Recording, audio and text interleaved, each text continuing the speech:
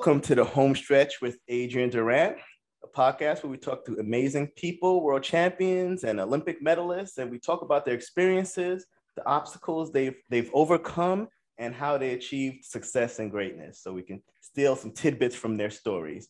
Today, we have another special guest, Olympic bronze medalist, Megan Tapper. Welcome, Megan. Hi. Thanks for joining us. Thank you so much for having me. Of course. And Ashley is joining me today as my co-host once again. Thank you, Ashley, for joining me, helping me out. Of course. All right. Before we get started, I have to go through your bio. It is pretty extensive, but Megan Tapper, a.k.a. Megan Lion, a.k.a. the Little Lion. I'm all these pretty cool nicknames. So the Little Lion, Tokyo Olympic bronze medalist in the 100 hurdles with a personal best of 12:53. And correct me if I'm wrong, but the first Jamaican woman to win in the sprint hurdles at the Olympic Games. And in the Caribbean as well. That's a huge deal. You got to say that one more time. Say that one more time. You are the first woman in the Caribbean to win a medal at the Olympic Games in the 100 hurdles. Ooh, we got to be blasting your name. Now. We have to be blasting your name a little bit more, I think, in my opinion, because enough people don't know this. And you've been in the game for a while. It wasn't just, you come out and win a medal. You were, 2010 Carifta Games champion. And for the folks who listen to this podcast, we've had a bunch of Carifta folks on here, Aileen Bailey, and a few other folks from the Caribbean. Oh, yeah, definitely. And so if you're a Carifta Games champion, we already know that you're on the path to being one of the best. 2010 Central American and Caribbean Games junior champion. You were a 2011 Carifta silver medalist, 2013 Carifta champion, so picked up a bunch of medals.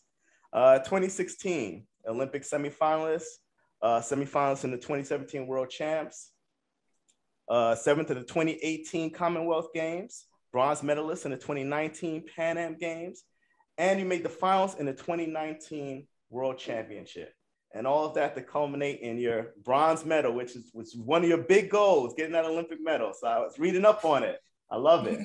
So don't break the medal. Don't break the medal. I know. Wait, this show the medal? I broke my dog. It fell on my dog. Oh, your dog is down there too? She's on the ground. Did you drop the and medal? it fell on her, but it's super heavy. It's like 3 to 4 pounds. Oh wow, that's the real deal. Hold on, hold it up for us. Hold it up for us for those who never will see one, a medal. Wow. That is big. Yes, it's big and heavy and everything. Oh man, that's exciting. Yes, put that one a little closer. I know, beautiful. Yes, we love it. There we go. Absolutely. And fun fact, the bronze medal is the only one that's actually real. Everything is also plated. Also, that's straight bronze. That's straight bronze. Deal. Okay. I never knew that. Interesting facts. I didn't know either. We learn something new every day. Cool. So Megan, I just want to hear your story, how you got, because every Olympian has a story, because you don't just end up at the Olympics, especially running for a country like Jamaica, one of the premier track countries, one of the apexes of track. And so how did you get started? I know it's a big cultural thing in Jamaica, but how did you get started with track? My prep school coach, I think you guys would call that middle school. No, second. Oh, I don't remember what you guys call it. Maybe your primary. Oh, okay. But in grade 1, my teacher, my PE teacher, physical education teacher, said that he wanted me to join the track team. At that time, I was actually a gymnast preparing for the London 2012 Olympics. Early preparation, but still preparing. So my parents wasn't too keen on me joining the track team, because that's another distraction that we never needed. But I ended up loving track a lot and preferring it over gymnastics. And I kept on pressuring my parents to let me sign up. To let me fully switch to track and field. They weren't into it for the first couple of years, but after 8 years of pressure, they finally gave in. Yeah. So you were a gymnast first? dancer first, then gymnast. Yeah. Okay. Always an athlete. And yes. And how many years were you doing gymnastics? I did gymnastics for about 7 to 12, 5, 6 years. Oh, wow. Oh, wasn't it 8 then? No, was definitely more. So you were doing it that. Was definitely, yeah. So you were doing that for a good while, and then you started doing track, and you were kind of doing them at the same time for a little bit. Yes. Yes. Okay, yes. And your parents did not approve. I mean, they supported, they supported 100%, but they wanted me to focus solely on gymnastics. Because that was your thing. Yeah. Okay. And they could see the direct path to the Olympics with that. Well, you had such a long investment in it, so that makes sense. But you started to enjoy track. Yes. From the start, track was always my love. Mm-hmm. And did you start it with the hurdles, or did you go into another event when you went to track? No, yeah. So they didn't have hurdles at the age that I started, but they had the sprints and they had long jump. So I was always a long jumper and a sprinter, basically. Yeah. I won they have something called prep champs. I know you guys heard of high school championships, the boys and girls champs in Jamaica. They have a prep school one as well. And I think I got the gold or silver there for long jump. So that wasn't too bad. So you were already good. You were, as soon as you got into it. Yeah, and you definitely had hops. You definitely had hops if you were in the gold medalist for long jump. So you definitely had that power. Mm-hmm. Yeah. Okay. So at what point did you transition to primarily the hurdles? It was in high school when I realized that I had a really good start, but by 60 meters, everybody would pass me. And I was like, okay, I can't lose like this anymore. This is embarrassing. So I wanted to find an event that I could use or that used my strengths to the fullest. And so I knew my options were pole vault and hurdles. Pole vault wasn't really a thing in Jamaica as yet, so that was just scratched off as soon as it went on. But hurdles was the next thing, and we had a solid hurdle team at my high school, and so I told my head coach that I wanted to start hurdling, and he's like, "Yeah, man, go." And that's how hurdles started for me. Okay. And so you got into the hurdles and apparently it clicked. How long until, because you won the long jump instantly. So how long until you were just the best hurdler? I think it took about the best hurdler. I was never like the best. I was always somewhere around top 5 in high school. So that would have been, I think it probably took me 2 years. Okay. Yeah. But I feel like I was physically capable to do more, but the pressure of champs kind of got to me mentally. So that's what I feel. I could have done better, but because of the pressure, I wasn't able to handle the pressure and all of that.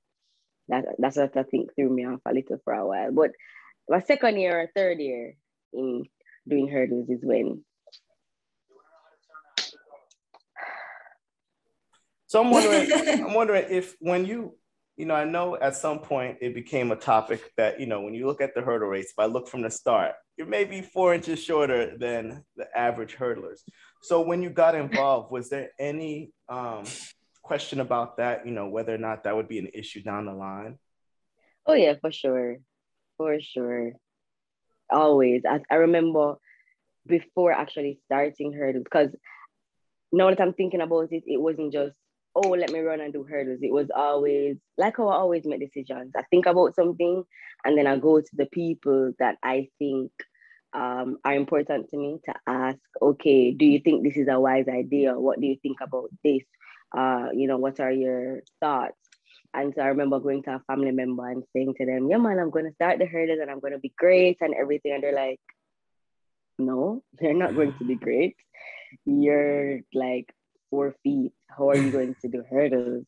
I work with Usain Bolt or close, or I know them and whatever. And you definitely don't have what it takes. And I'm like, listen, first of all, I'm going to prove you wrong. Yeah. Yeah. Yeah, that was the start. That was the start of like lighting that fire inside of you. Yeah. And then also in Jamaica, you know, you have Melaine Otley, you have a number of hurdles, Daniel Williams. The list goes on about the pedigree of hurdles in Jamaica. So how do you think that you approach separating yourself from them? And did you seek advice from any of the elders? I mean, it's never about separating myself from anybody. It's always about just improving Megan, because that's the great thing with track and field. There's one lane that you have to care about. You know, you only have to care about yourself. You can't determine what anybody else does. You just have to focus on you. And so that's what my focus always is, me being better and getting better. I'm always consulting the not the elders, the veterans, the vets, the veterans, the vets. Yes. I'm always consulting the veterans to call names now and forget somebody is going to be not the best things. I won't call any names, but y'all know yourselves, and I'm really, really grateful for all the input and advice and, you know, constant support that you guys give me. It's obviously invaluable. Mm-hmm. Well, I'm not going to ask you for the list of people, because I don't want you to forget one person and everyone gets mad at you. But I noticed there's always that one person in these stories that's just the backbone of support. Do you have that one? Is there a one person that you're willing to? Oh no. No, it's it's a community. I have a whole community. That's special. That's special. Yeah, no, it takes a team. It takes a team, and you need somebody for absolutely everything, because as an athlete, you basically need one person to be one leg, one person to be the other leg, one person to help you lift up your waist, one person to help you lift up your back, your head. Trust me, it is a very taxing sport. And so the more support you have, in my opinion, is the better any opportunity, the better it is for you to achieve in any opportunity, in my opinion. Yeah. And even though you don't have that one specific person, do you have a piece of advice that resonates with you, that you always go back to or you always think about? Well, I have a quote that sits in my mind. It's my favorite quote because I feel like it spoke directly to me when I heard it. It was in a movie. It was from Alan Turing, and it was in The Imitation Game. He said, "It is the person who no one expects anything of, who do the things that no one expects." Mm-hmm. And at that time, I knew that I had the capabilities to do great things, but it just wasn't coming to fruition when it was supposed to come to fruition, you know? And so I was like, no one expects me because I'm short. Yes, I have heart, but heart can carry you so much and no more. You know, I was not going into this Olympics. Somebody said to me that in order to medal, you'll have to run 12.5. And I'm like, first of all, races aren't run on paper. When nerves lick you, weather situations, resources, and different things.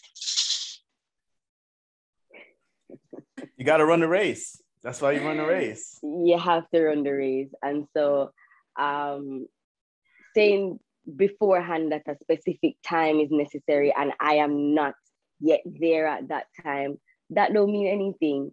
You have to show up, you have to get the job done. And that's kind of what I did. So that I'm saying that to say, you know, whatever it is that you put your mind to, anybody who is listening, don't let the naysayers deter you, because it is the people who you don't expect that do the things that you never expect could be done. So just forge ahead, never give up, and you'll get it done. Nice. Well, you almost have to have haters. Yeah. That's it. I mean, she started off with that. Her family member told her that she couldn't do it. And then look, bam, boom, she showed up. Yeah. And I think I love that quote. I think it really should be like the theme of this year and the theme of this whole breakout year. Do you consider this year a breakout year for you? I think 2019 was more of my breakout year. Okay. Because, yeah, I ran my personal best like 3-4 times in that year. I definitely put myself on the map in 2019. Got a meet record in Europe. Ooh. Yeah. Yeah. So that was my breakout year, and that kind of gave me the confidence to forge ahead and do what needed to be done to get to here. So as you talk about 2019, because I met you in 2016, so you already were on the map. You already, went to the Olympics and everything. Yeah. So considering that 2019 was what you think as your breakthrough, or what you consider your breakthrough year, what changed between 2018 and 2019 mentally for you? Okay, so 2018 was the worst season of my career completely. There were many changes in my life, and I wasn't able to adequately manage them because happening. It's only in hindsight I realized different changes. I wasn't aware of the changes, so I couldn't make the necessary adjustments when they needed to be adjusted. And I had to I had to end my season early. I ended it in June, and I just took out a month off, and I was depressed for a while. Like, I was really, really sad and whatever, because I don't like to be in that place. I want to travel. I want to run. I want to train. And so when I wasn't able to do that, it really affected me. But then after talking with my husband, just doing some introspection, it made me realize how much I love track and field and how much I wanted to do it and how much I wanted to be great in it. And so I kind of created a team kind of ish, sort of, and started training early, started lifting early, because I had a problem where I did gymnastics for so many years, and gymnastics is arms focused. So my legs, like the muscle memory in my legs or whatever, weren't on or something like that. And so when I started to lift early, it kind of woke up my legs. And so for the rest of the season, I was able to squat what everybody else could squat. I wasn't able to do that before. So I think doing all of that, the fact that 2018 was so bad, I started working with a mental coach as well, Mr. Wesley Morris. And all of that coming together that's what made 2019 such a good season for me. Yeah. Sounds like a decision year. We always get to this point where it's like, okay, you were already world class, but to get to that next level, to have that breakthrough, you had to make a decision, and you had to take a whole lot of steps. So you even someone as good as you had to make adjustments to get to that next level. Oh, for sure. It's always a work in progress, and there's always growth. Yes. But I always like to hear that point, that it's not just, I was doing it and then it just happened. It's like, no, I was doing it. No. Even then, you have to go through that rough 2018 year and make some adjustments. Listen, 2021 in and of itself was a whole journey. Just to like reiterate what you were saying, it's never a straight road. You're here, your goal is here, you have to go like this to get to your goal, which is here. Yeah. You know what's curious about, and I'm rewinding just a little bit. You didn't, now correct me if I'm wrong, you didn't go to school in the US, did you? No, I didn't. Okay. Was there any pressure? Because, this is always a debate, sending Caribbean athletes to the US, and I competed in the US. Ashley competed, went to college in the US as well. Was there any pressure to go to school in the US? Well, my parents, once I give them a well thought out plan, they're always supportive, and thank God I'm always able to give them a well thought out plan. But my mentor at the time, Emmett Cambry, he went to school in the US, and so he knew that the opportunities there were vast and that I could benefit a lot from them. And so he was kind of pushing me to go to school in the US. But at the time, I wasn't getting the offers from the big colleges that I wanted. You know what I mean? I don't want to go, because my goal has always been to be an Olympic champion, to be at the Olympics, to run at the Olympics. It was never really about academics or getting opportunities. It was for that Olympic medal. And so that is how I made my decisions. And if I'm going to attend a school that has no one that has never been to the level that I want to go, I don't think that makes any sense, you know? So I made a decision that I thought would get me to the Olympics the fastest, which was in Jamaica. Okay. Yeah. All right. Well, it paid off. That's for sure. Definitely. The proof is in the medal for sure. Yeah. So you go ahead. Go ahead. Go ahead. I was it's a whole different topic, but I was looking at one of your interviews, and I saw you and your coach, and I was like, wow, they seem to have a really good coach-athlete relationship. And then I was like, oh, wait a second, they're married, which made a lot of sense. I want you to talk a little bit about that because, you know, I know a lot of the success that you had this year was due to that coach-athlete relationship and a lot of the things that you worked out. And so, you know, I think as a coach, I'm always praising to the athletes, and every time a coach comes on, it's like, listen to your coach, you know, like follow the plan. It's going to come together. You know, don't step on your own foot. Don't shoot yourself in the foot, you know, because a lot, and that'll happen a lot. Sometimes we have these relationships with our coaches where it's like, you're going against your coach, but every single thing your coach is doing is to help you get your goal. They have no other intention. And so either they're capable of doing that and you should trust them, or they're incapable of doing that and you should go somewhere else. But if you're going to work with this person, you got to follow that plan. And so I wanted to see if you could touch a little bit on that coach-athlete relationship and how, you know, just what you've experienced in your Olympic path. Okay, so as I mentioned earlier, 2021 was a huge journey. It was over some really, really rough terrain. The goal was always cloudy. It was never, from the season started in October. So I started background season in October. And up until June 2021, the goal was extremely cloudy. I was training, I was putting in my all, I was working hard, but I wasn't seeing the results that I wanted to see. But even then, I ensured that I stuck to and I trusted the process. I trusted my coach and I trusted the divine. Because as you said, they have my best interest at heart. You ensure, your duty is to ensure that you entrust the best person who you feel, and you have the facts to show that they want what you want. So that's the first thing. The second thing is trust them wholeheartedly, because it all starts here. If you don't trust them here, then your body is not going to react the way you want it to react. So you have to trust them here first, and then do it every day in training. Show that trust every day in training, listening to them, doing what they tell you to do. Yes, you give you inputs, because you have to be able, in my opinion, you have to be able to talk to your coach. You have to say, okay, coach, I'm feeling this nigga there, and your coach listen to you and give you the best advice for that. But trusting them, as you said, I had to do that 100% this year, because the results in training was not showing what I wanted it to show. But then it just started to click. And at the end of the day, that's probably what my coach wanted.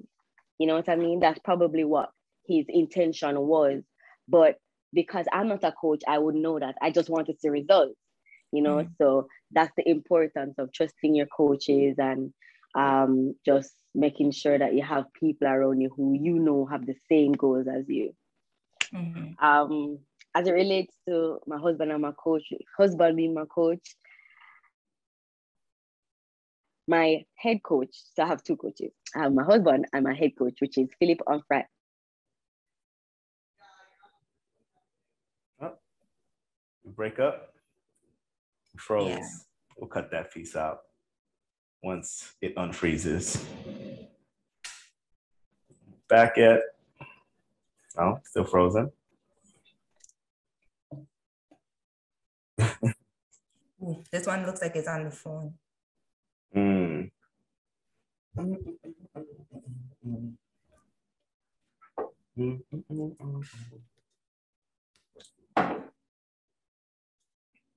Ooh. All right, there we go. There we go. All right, almost. There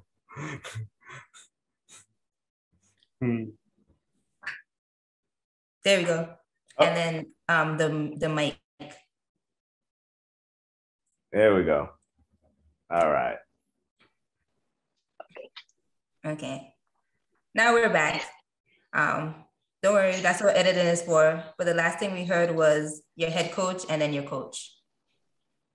Okay, so my head coach is Philip Unfried, who lives in Austria. When I decided I wanted him to be my coach, we had a problem because he lives in Austria, I live in Jamaica, and none of us can really travel to each other, you know, so we needed somebody in Jamaica to administer the program to me. And my husband at the time and I were searching, but we couldn't find anybody who wanted to do it the way we wanted them to do it. And so Matthew, who was an athlete at the time, said he would stop training and coach me. And I was like, yeah, sure. And he's like, yeah, man, I really believe that you have what it takes to be a champion. I mean, you already are a champion, but I really do think you have what it takes to be better, to, you know, get all the achievements you want to achieve. So I will do that for you. And so that's how Matthew ended up being my coach. Oh, wow. See, you know, you got a real one there because he was supportive. For real. Yeah, very supportive. Yes. And he knows happy wife, happy life. So. And he knows me. And he knows me better than anybody else. So to have somebody who knows me as a coach, knows what's happening at home without me having to tell, and knows what's happening at training without me having to tell, great. Yeah, because pulling that stuff out of athletes is like, oh my goodness, like pulling teeth. Like, hey, you look a little bit off. What's off? What's wrong? You didn't sleep? You don't think I should have known that you didn't sleep before we started practice? Mm-hmm. Yeah. You know, like... So I don't have to share any of that. He knows. And he's like, when I'm in the bed and I'm on my phone, he's like, Megan, what time is it? You need to go to bed for training tomorrow. Yes, go to sleep. I like it. See, that's why you have a medal. Y'all hear this? Coach at home, like, hey, bedtime. This is what it takes. Yeah. So wow. I do like that we, you know, getting all bubbly, but there was also some downtimes that I do want to touch on. So I want to go back to 2019, World Champs, and, you know, through the rounds, everything going good and everything, but talk about your finals race. Okay, so in the final at that time, I have never been ready for a race. Like, I was 100% ready because I knew I was going to surprise people in that final. But as fate would have it, the divine wanted something different for me. And so something happened at the start. I wasn't able to recover. And unfortunately, I don't run a flat race, I run hurdles. So when I was trying to, with all the grief coursing through my body, me trying to hurdle as well wasn't working out. So I just gave up because I didn't want to not finish a finals race. No, I didn't want to have a mishap in the finals race and fall and injure myself as well, because that would just be like a double whammy. So I was like, you know what? Let me just stop trying and let me just stop before I fall. And yeah, that was devastating. I couldn't for like a couple months, I couldn't figure out what the lesson was in that experience because I didn't know why it happened. There were so many things that I felt happened that weren't supposed to happen, that I had no control over. You know, and so that's how I know that it was divinely done. It wasn't just, you know, it wasn't mistakes of mine. It was divinely done. It was set up in that particular way so I could learn the lesson that I needed to learn and put myself on the right path to this bronze medal. Yeah. Like, so for people who don't know, in 2019 at the Doha World Championships, Megan made the final, but to me, it looked like you probably stumbled out the start and then trying to recover in a hurdles race. That's hard because you have 10 hurdles to get through and it's a rhythm race. So mentally going through that? I know you were not trying to get hurt and you just wanted to give up, but what other mental things were going through your head? Because in 13 seconds, you'll be surprised how many things go through your head. Listen, I was devastated. I cried. Listen, there are pictures. I don't know if you guys want to add them in, but there are pictures of me on the track face down. There is pictures of me like this in between the hurdles while everybody else is running to the line, because it's like I couldn't believe what just happened. I was in shock. And then when the shock subsided, I cried. I couldn't stop crying. I cried all the way from the track to the warm-up track. And that's about a 10-minute walk. When I went into the call room, the people were looking at me like I was crazy, because I was not just crying, bawling. Because listen, when you're ready for something and you feel like the opportunity was unfairly taken, it's a whole nother level of grief, a whole nother level. And so, yeah, that's what I felt. Yeah. And that's like what you worked on that whole entire year, because that's the World Championships. It's not like a race. It's World Champs. It was in October. It was in October. So we had like a whole... For those of you who don't know or who don't know the track and field season, it usually ends in early September, right? Mm-hmm. So we were literally training for an extra month just for me to go into the final to mess it up. Oh, it was devastating. That was a hard one to bounce back from. Mm-hmm. Yeah. And you had already started working with your mental coach. So what were some things that you guys talked about? Because I know you said that you, at that moment, you couldn't see the lesson, but then talking through it with a mental coach, what were some things that he kind of pulled out? You know, to be honest, and he's going to be very upset at me, I don't recall talking to him about this situation, you know. Oh, no, I don't recall talking to him like right after it happened, because sometimes I kind of don't want to deal with it. You know, as soon as it happens. That's bad, because once you deal with it, you get rid of it and you can move forward. Don't try to stay in it. But sometimes I do stay in it. However, this year in 2021, I've gotten a couple lane 8s or lane 9s that were pretty significant. And I asked him to work with me on letting go of the fear that was associated with lane 9. Because the last time I got lane 9 in a big championship, I made a mess of it, you know? And so I didn't want any lingering feelings or anything like that to be there in the national trials when I got lane 9 and in the Olympics when I got lane 9. So we worked on the fear before those races. Okay, so while he regathers, so acknowledging the fear, I think that's an important lesson that we can learn, and it's a takeaway, because some people like to block it out. And one thing that you did bring up is that it's good to acknowledge it, deal with it, and then work on ways to just erase it. So once you acknowledge it, what are some things that you tell yourself? So sometimes you have fear and he tells you to go back to when you think it's the first time you've ever felt fear. And then you would basically change that experience into a positive learning one. And so when you come back to know, you think of all the positive learnings that you got from that system that he did with you. And then if you feel that same way going on in life, you just remember, okay, I don't need to be scared of it, because this is what I learned from that. And this is how that situation helped me to be. Yeah, I love that. I think it's important, just like, because it could transfer to any other thing other than sports. Yes, and just like acknowledging that fear and then working on ways to conquer it. Yes, is important. Yes, it's very, very, very, very important. Like Dave Chappelle said, I feel anxiety all the time. He says he feels, and I'm like, Dave Chappelle, why they're here? And they don't let the anxiety, they don't let the fear, they don't let anything stop them from walking in their truth and doing what they're supposed to do.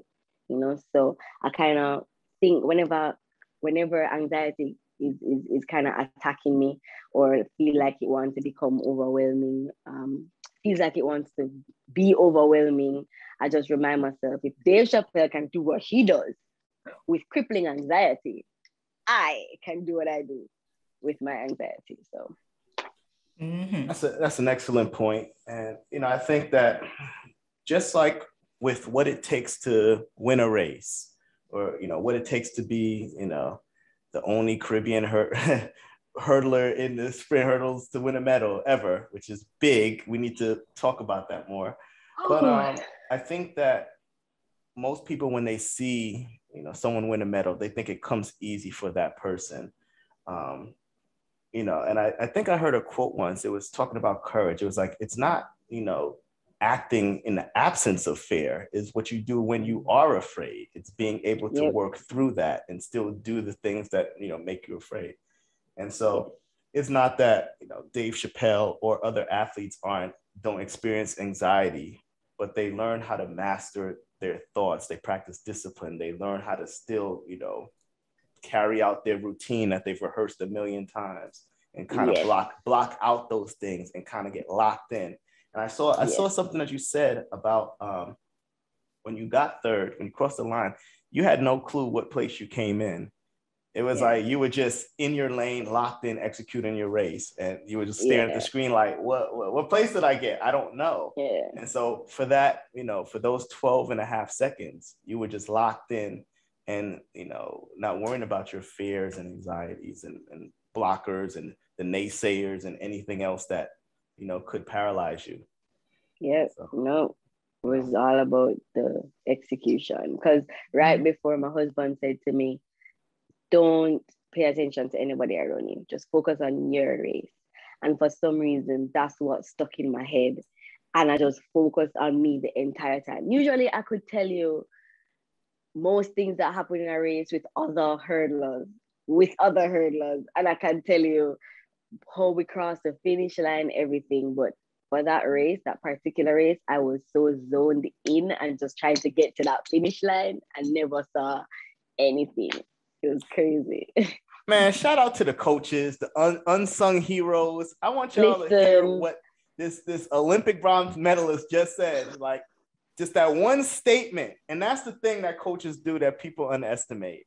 Sometimes it's saying just the right thing at just the right moment, and not saying it too soon, not saying it. It's like you're just waiting and you're seeing it. And you're like, hey, just execute your race. You're like, oh yeah, why didn't I think about that? Let me just do that. Yep. Sometimes it's the simplest of things that already, but just that reminder in that particular moment, golden. Yep. Oh man, I love it. So your next big goal, well, it was your goal anyway, but you got the bronze, but you are not satisfied until you are the gold medalist and the champ. I mean, that's the thing. I am a firm believer in my dog snuggling up beside my tripod. But I'm a firm believer in focusing on you. Races aren't run on paper, but you can kind of see where track and field hurdles is going. And you know that, okay, you need to be running a particular time to actually have a chance to medal in any top event. And so what my goal really is just for Megan to get better, Megan to get faster, Megan to get more efficient or effective over the hurdle. Because at the end of the day, that's the only thing I can control. It makes no sense I focus on anybody else because I can't go to their training and stop them from training, or you know what I mean? So I might as well control my controllables, lessen my anxiety with everything else, and just get better. Mm-hmm. Yeah. Yep. Well said. And now that the bronze medal is here, happening, how has your life changed? Well, I have people like you knocking on my door. I joke. You were way before. You were before the Olympics, and that's why I definitely had to come on the podcast. To the day ones. Right. I always appreciate the people who were there from the start, because we all know success has many fathers, But the people who were there standing in the gap, people who were there supporting you when you needed it the most, those people are invaluable. And so I really want to thank you for noticing me and wanting me on your podcast even before I was an Olympic bronze medalist. You can say it with your chest, that's okay. Yeah. I know. I feel like you I feel like even for you, you're still absorbing it. Like, yeah.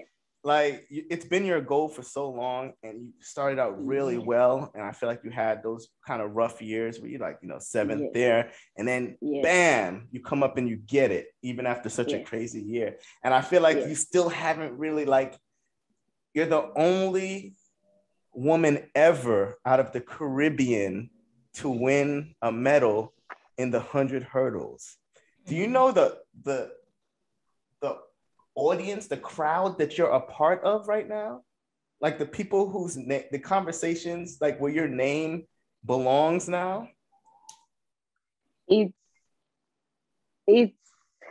I wouldn't say it's unbelievable because this is what we've worked for, but when I look in the mirror, I don't see how I look at a bronze medalist is not how I see myself when I look in the mirror. You know what I mean? So I'm still kind of absorbing. Like sometimes I just lay in bed and I'm like, wait. An Olympic bronze medalist, are you serious? Like, I have to remind myself, do you know how big that is? Yeah. That's a big thing, So it's one step at a time. It hits me in waves.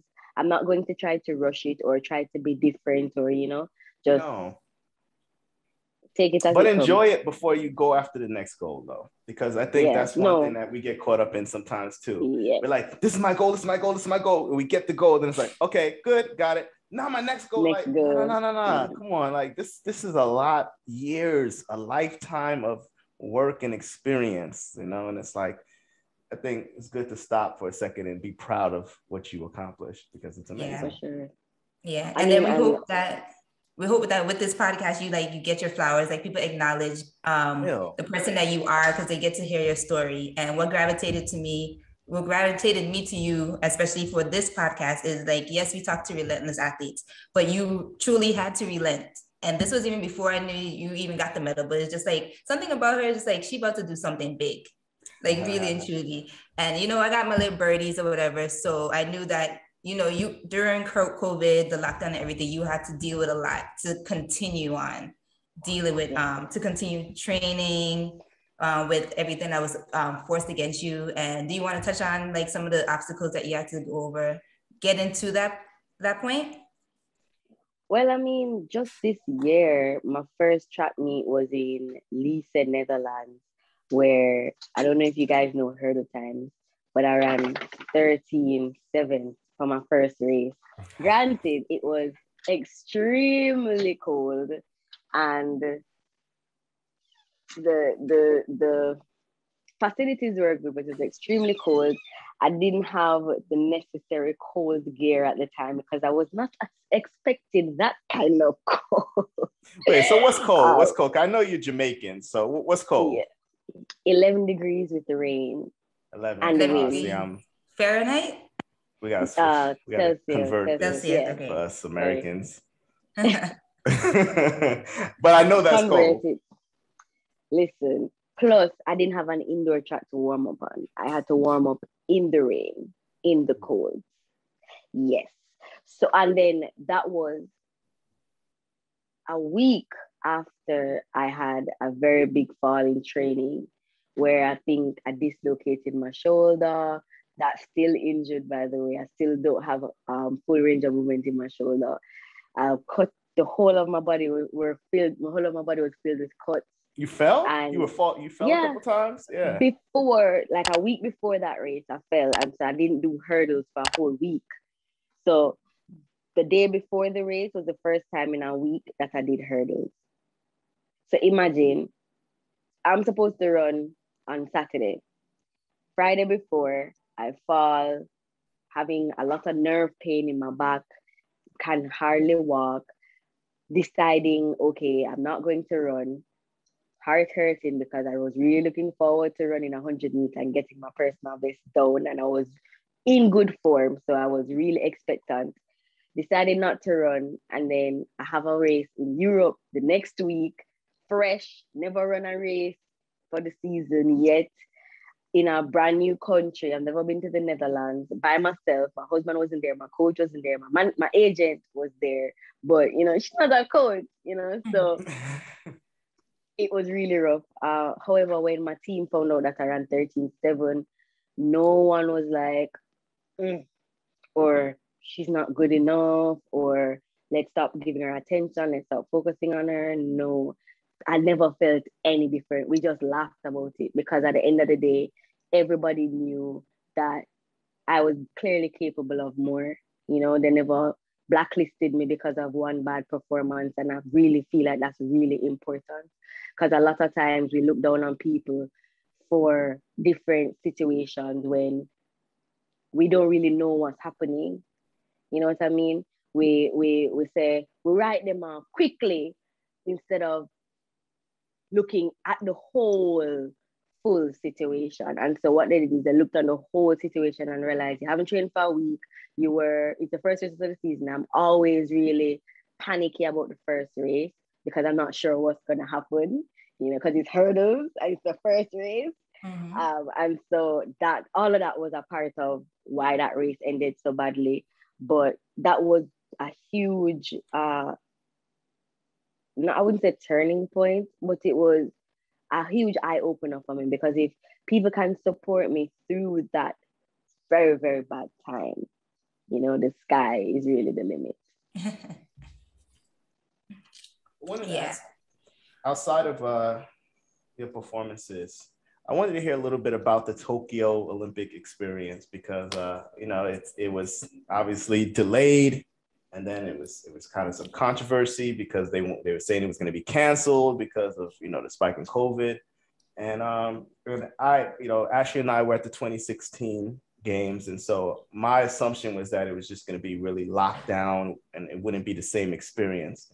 So I wanted to hear a little bit about your Olympics experience, your time in Tokyo, and what you thought about outside of, you know, actually competing and winning medals and whatnot. But, you know, as a visitor. Japan was amazing. It blew my mind. I mean, I was expecting that because I went to Yokohama for the World Relays in 2019, and I saw how amazing that was. I'm like, yes, I am so ready for Japan. And they did not disappoint. I really feel like my Olympic committee, the Jamaica Olympic Committee that went ahead of us to the Olympics, and we had a WhatsApp group where they would inform us of the different protocols and what's necessary, etc. So I wasn't just dropped in haphazard trying to figure out everything. I was prepared from before I went to Japan, and so that took a real heavy load off my shoulders, because I was able to panic when I was comfortable, so that when I got there I would be comfortable, if you get what I mean. And so I could prepare adequately. I think because it was my second Olympics as well, I was able to prepare like 100%.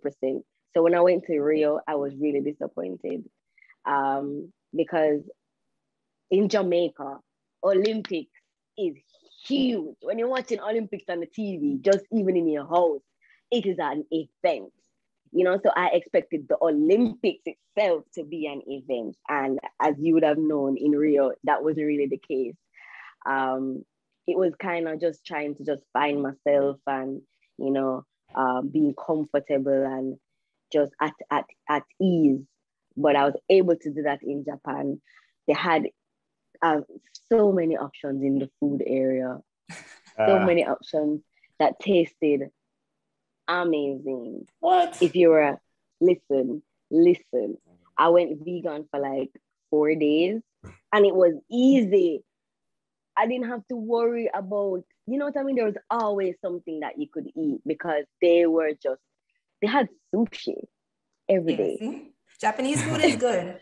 Japanese food is good. Listen, they went all out. Mm-hmm. No, that's good to hear. Yeah, and the trip from the village to the stadium, breathtaking.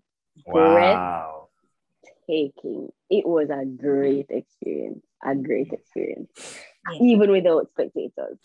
Yeah, I was wrong. About it. Everyone keeps saying it was great. I was like, but yeah. Yeah, I think the only thing we missed was the camaraderie, just to be able to move around freely. But I mean, food is good. Place is good. We had to run and then leave.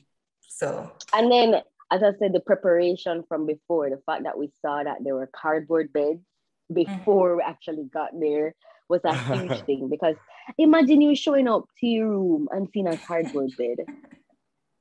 So that was really just cardboard beds. Yeah. But I mean, were they like supportive? Could you get a good night's sleep? Yeah. Okay. See, so it's all good. It just sounds worse than it is. Yeah. So you'll actually say it was better overall than Rio? For sure. Wow. I think because it was my second experience, as I said, I was able to be more prepared. Yeah. So I think that's what was really the biggest thing, the preparation. The preparation. Yeah. Okay. So what is next? What's next for you? Well, I am on vacation now. Hey. Well, break. I'm not training. So just relaxing and ensuring that I will be able to start training 100%. You probably don't even know how to not train. You're probably like, man, listen. Yeah, exactly. You like, even when you said it, you're like, I'm just not training so that I can prepare to train. Yeah. My coach, like, after the Diamond League, I was really upset. After the Diamond League, I was really upset because I wanted to achieve something that I didn't get to achieve. And so I was like, you know what? Cancel everything. Cancel vacation. I want to just prepare for next year because this is not going to happen to me again. But my coach is like, listen to me. You are going on vacation. You are going to relax, because at the end of the day, you need the rest to rejuvenate yourself for next year, which is going to be hard. So just get your rest. Shout out to my coaches again, my unsung heroes who have to convince their athletes to even rest. Y'all wouldn't even think it's a thing, right? It is a thing. Go to sleep. Very important. Take a day off. Okay, rest is essential. Days off. Ooh. Days off? What's that? Day after, just do some light drills, go to the pool, take it easy. Mm-hmm. I have to work on my block starts. Yes. Can I do 10 hurdles, please? Just like some drills. Let me just hop over a couple. That's all I'm asking for. Something. Okay. Okay. So tell me, you have any unique hobbies outside of the track and field world or interests? I am a motivational speaker. Makes sense. Just in case you guys want somebody to speak at your event, you can. A bronze medalist, of course. Hook it up. Yeah. So I'm a motivational speaker. So I love doing those. I love writing speeches. I love motivating and inspiring people. I spend a lot of time probably watching Netflix when I'm traveling, but when I'm home, I'm pretty busy. What's your show on Netflix? I have many shows. So right now I'm watching Billions. I'm watching the Kominsky Method. I don't know if you guys. I love that show. It's so cool. Cool in a quirky way. Peaky Blinders. I love Peaky Blinders. I don't know if you guys. Peaky Blinders. That's a good show. Yeah. Those guys are gangster in that show. Oh! Yeah, they don't play. It starts slow. Yeah. It's a good show. They're real. It's a good show. Oh, I'll look into that one then. Mm-hmm. Yeah. Pretty good show. Yeah. And then something you put on your Instagram, you're 5'1", but you have 7-foot dreams. So do you have, what's your dream outside of track that you feel like you can not focus on totally, but you can start, putting it into fruition? I don't want to say because my dreams are, listen, when I say 7-foot dreams, I'm not joking. Come on, you just got an Olympic medal. No, exactly. Anything you say is valid. Yes. Yeah. You're speaking it into existence. No, I'll just keep that one to myself. Come on. Listen, there's not a lot of interviews of you online, right? We want to get to know you. We want everyone to get to know you a little bit, start saying your name a little more. No, not gonna tell us. I'm in the business of breaking barriers. Breaking barriers. Yeah. That's a riddle. That's a riddle. We have to figure it out for ourselves. We'll just have to wait and see. Yeah. And then I'll come and I'll say, see, told you. Okay. Yeah, that's cool. Come right on. Tell everybody. Yeah. As long as we solidify that the fact that whenever this does happen, she's agreed to come back. And so she don't get too big time, right? Like, like, oh, man. I remember when I went on that podcast when I first got my first medal, Yeah. Okay. Yeah. But as I began to say, we want to give you your flowers, and I didn't know you personally. You're an amazing person. So I'm so proud of what you accomplished this year, because you deserve it. There's certain people that just exude positivity, and despite whatever's going on, they continue to exude that positivity. So it's great to see that you are walking in your glory and in your season. And I hope that it continues to relish. You continue to relish in it. Say it proudly, because you worked for this. When people were doubting you, as you said, you started off the podcast saying people doubted you. So say you are an Olympic bronze medalist proudly, and you're the first Caribbean woman to do that, to accomplish that feat. So first ever. So you should continue to walk and relish in your moment right now. And, thank you so much for joining us, really and truly. Yes, absolutely. No problem. Appreciate it. The thing is, Jamaica actually is helping in me reveling in the achievement, because everywhere I go, pick up yourself, you think you can hide behind your mask, whatever. So even when I forget, people will be staring at me, and I'll be like, why is she staring at me? And I'm like, oh yeah, I forget, I got a bronze medal, so they're gonna know me, Man, I love how your culture really loves track. They big up track athletes. When I ran there in the World Juniors, it was people were hanging off the walls, hanging off their gate, capacity, green hair, yellow hair, everything, go all in, Yeah, that's Jamaicans. We are very extra. Hey, well, y'all out here doing your thing, so it's earned. Y'all can do what y'all want. Yeah. You're out here dominating in the track world. So, representing the Caribbean well. Thank you so much. One last thing before you go, you got to bust a rap. Oh, here we go. Put her on the spot. See if she got freestyling in there or something. No. I am so far from being anything associated to an artist. That was a moment filled with a lot of adrenaline and happiness and a little... No, we're not rapping today. She did a rap. Oh boy, I missed it. Well, hopefully we get the clip and we can put it in. Yes. I mean, guys, YouTube be trying to copyright strikes. So I gotta see. I'll be apologizing from before. It is kind of cringy. I don't know why. You've had that energy. Yes. I was extremely excited and happy and just filled with so much exhilaration. I just had to. But yeah. Well, thanks Megan. For having me, guys. It was great. A perfect example of not letting people tell you what you cannot do, telling you that your dreams are impossible. All that stuff is nonsense. You make your goals and you pursue them.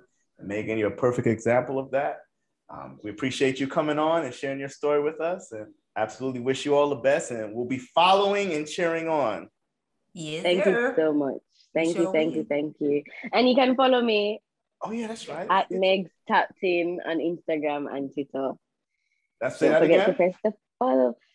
Follow me at Megs Tapped In. MEGSTAPPEDIN on Instagram and Twitter. Give her a follow, folks. Show your support. Give her a follow. Follow her journey and see what she's up to, continue to breaking barriers. Exactly. And we'll see what's next for her, for sure. And enjoy your vacation, though. Try to get some rest. Yes. Go to the beach. Eat something unhealthy. Eat some oxtail. No. I've been. Yeah, there we go. Listen, I think I gained 10 pounds in a week and a half. Oh, Lord. Oh, boy. You got some cheese. Yeah, I take off and put on weight pretty easily. So make sure you follow Megan, give us a like and a subscribe and all that stuff if you're listening, so we can have more great interviews with these amazing folks. They're giving us all the secrets. Listen to all this amazing motivational content. So give us a follow, subscribe, follow Megan, and thank you. Follow the Olympic bronze medalist, first Caribbean woman to ever win a medal at the Olympics. Megan Taper, thank you for joining us. Thank you. No problem. Take care. Bye, guys. Bye-bye. Bye.